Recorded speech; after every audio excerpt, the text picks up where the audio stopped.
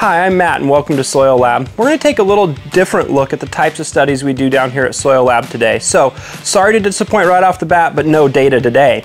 We will be looking at a couple of the studies that we have going on continuously where we're looking at turfgrass quality, both in the lab and later in the field. So what are we gathering here? We're gathering data both in a sandy soil and a native soil that we're going to feed to the MySoil team so that they can make great recommendations for their customers in regions across the country. So let's just give you a little walkthrough of what we're looking at here and the why behind it. So right here behind me we have the front row of treatments all in a sand peat mixture. This is a 5% peat mixture by volume but predominantly sand. And in the back row all the way across we're in a native soil. Now that soil is medium textured, it's really silty. It would be a silt loam if you were looking at that soil textural triangle. Now why do both the sand and the native soil? Well, that sandy soil, well, it well represents those of you with sandy soils first off, but secondly, it really lets us isolate individual variables or nutrients in different products. So what are we looking at? We have a row of sandy soil, our row of native soil, and then we have individual treatments across each of those. So here's a great look at our untreated control. Of course, we're not talking data, but I couldn't get out of saying untreated control today. Here in our untreated control, you see the sand versus the native soil, and that's great evidence of how much just inherent nutrition there is in that native soil and how much inherent nutrition is lost when we're looking at that pure sand. So neither of those have gotten any fertilizer. The rest of these have gotten various fertilizers. So what are some of the types of products that we're looking at? We're looking at products that include different amounts or types of, say, biochar, humic acid, different sorts of coatings on urea, so slow release coatings that might be polymer or organic. And we're also looking at different chemistries of nitrogen, such as methylene ureas and other long chain ureas that take those soil microbes a bit longer to break down. So I'm going to give you a moment to look for yourself and see those differences in turfgrass color, growth, density, and overall quality. It's been about 6 weeks since our last application, and that's important because we like to track our release curves for that 6 to 8 week period.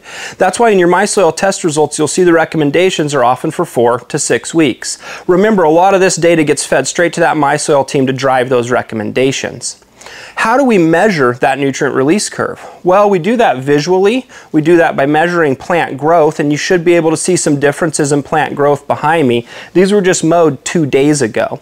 We also take soil samples with the MySoil test on regular intervals to track that nutrient release as well as that nutrient uptake in the grass that's removed during mowing. So as we look at this trial behind us, we clearly see a difference in color, density, quality between the sand and that native silt loam soil.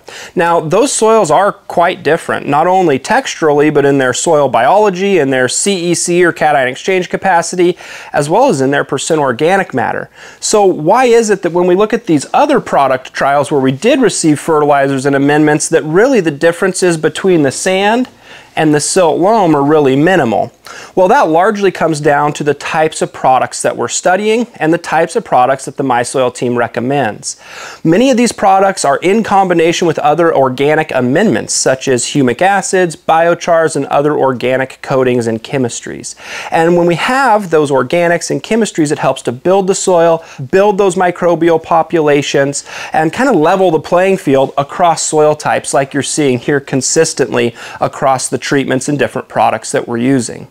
Now you may be sitting there staring at your screen saying, hey Matt, this all looks great in the lab, but this isn't what it's like in the real world. Well, every study that we do on product evaluation here in the lab, on the bench behind me and other benches, we replicate out in the field. And so the study that you're looking at behind me right now, we're going to head out into the field and look at next so that you can see how these products are in the real world where they're dealing with climatic stresses, irrigation systems, kids playing soccer on them, pests, weed pressures, etc. So follow along as we head out in the field and see what this looks like in the ground.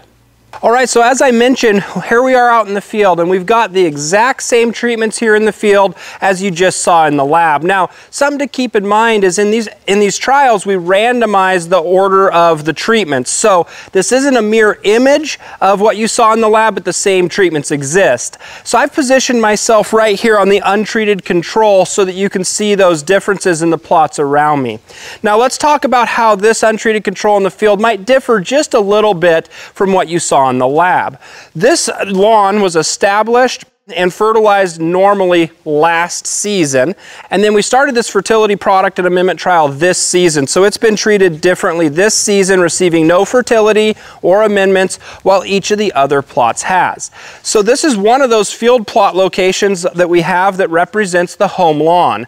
We love this location because it's full sun, it receives traffic. You might see the soccer goal over here on the side. We've got kids kicking balls around out here all the time. So it's a real world test of these different products. What I'd love for you to do is just take a look across these products and comment below which one you think looks best.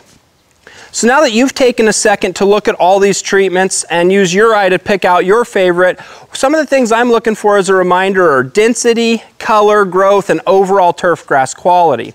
And to me, the plot right here is that plot that's kind of the one that's shining brightest, that's that overall top performer. And what's really cool about that is this is the exact same treatment that was our top performer visually in the lab, and our data tracks that way at this field trial location, in the lab, and at another field trial location about 70 miles from here. That's what we're hoping to find, is that consistency within the lab and across locations as we're building this database that gets shipped off to the MySoil team to make recommendations for your lawn and your garden. Now, where are we at kind of in the fertility programming? We last saw an application on each of these plots, except for that untreated control, 6 weeks ago. And per the MySoil recommendations, next week is going to be its next fertility application. So I love looking at these at the end of that fertility cycle, because that's where we really start to see some of the products kind of run out, where others are still persisting and providing that nutrition. Well, thanks for coming along on a little bit of a SoiLab field trip with me today. It was fun to not talk data for a change, but just to look at turf growth in the lab and out here at one of our field trial locations. If you enjoyed this, please like and comment, subscribe, hit that notification button so you know when new videos are coming out. And until next time, I'll see you in the lab.